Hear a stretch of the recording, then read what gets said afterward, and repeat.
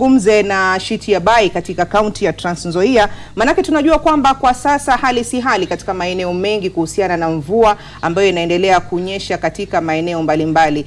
Kaunti ya Transnzoia bila shaka ni mojawapo ambayo imeathirika kwa namna moja au nyingine, na ndio maana kwamba kuna wale washikadau ambao kwa hivi sasa wanataka kuzungumzia kuhusiana na namna ya kukabiliana na mikasa endapo itazuka wakati wowote. Shitiabai, kazi kwako. Asante Mwanahamisi, nimekupata kwa njia iliyo sawa kabisa hapa mjini Kitale. Kaunti ya Transnzoia ni mojawapo ya kaunti ambayo huathiriwa na mafuriko haswa katika maeneo ya Namanjalala na Bikeke kutokana na mvua kubwa ambayo inanyesha nyanda za juu katika eneo hili la kaunti ya Transnzoia. Na katika siku za hivi majuzi wakazi wa kaunti ya Transnzoia wamekuwa kilazimika kuhama hadi mahali salama ili kuepuka mafuriko ambayo huwa inashuhudiwa katika eneo hili. Na nimeweza kuzungumza na baadhi ya maafisa wa serikali ya kaunti ya Transnzoia, wanasema tayari wameanza kuchukua hatua kadhaa katika eneo hilo ili kuhakikisha wakazi wa maeneo hayo hawahangaiki kutokana na mvua kubwa au mafuriko ambayo hushuhudiwa katika maeneo hayo.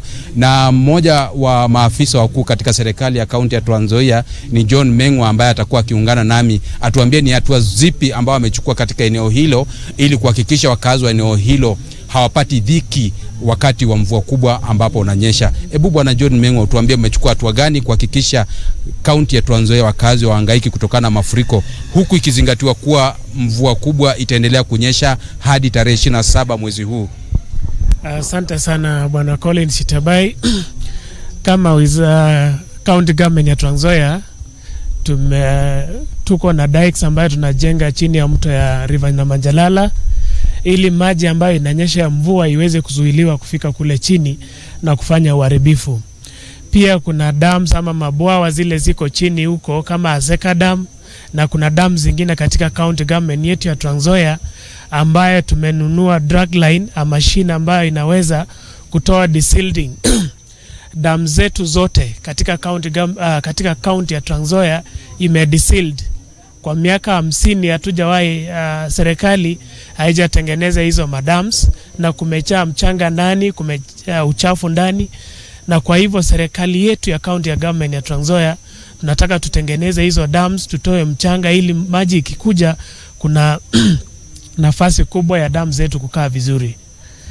Okay. Na wakazi wa maeneo hayo mtachukua hatua gani ili kuhakikisha hawapati dhiki wakati huu wa mvua kubwa?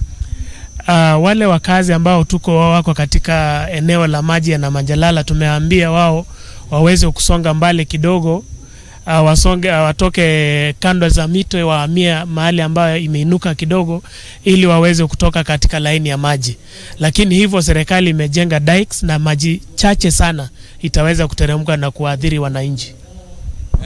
Labda tu kukukumbusha Mwanahamisi, kaunti ya Transnzoia pia katika maeneo haya na Manjalala na maeneo ya Bikeke ni zaidi ya watu 2000 hivi huathirika kila mwaka wakati mvua kubwa inanyesha katika eneo hilo. Sio tu mvua inanyesha katika eneo hilo, pia mvua ikinyesha katika nyanda za juu maji huweza kufurika, wakulima wanapoteza mazao yao kutokana na mafuriko hayo. Na sasa serikali ya kaunti ikishirikiana na serikali ya kitaifa imeweza kujenga kingo katika mto Sabwani ili kuhakikisha wakazi wa hapo hawapati dhiki wakati huu, msimu huu wa mvua kubwa.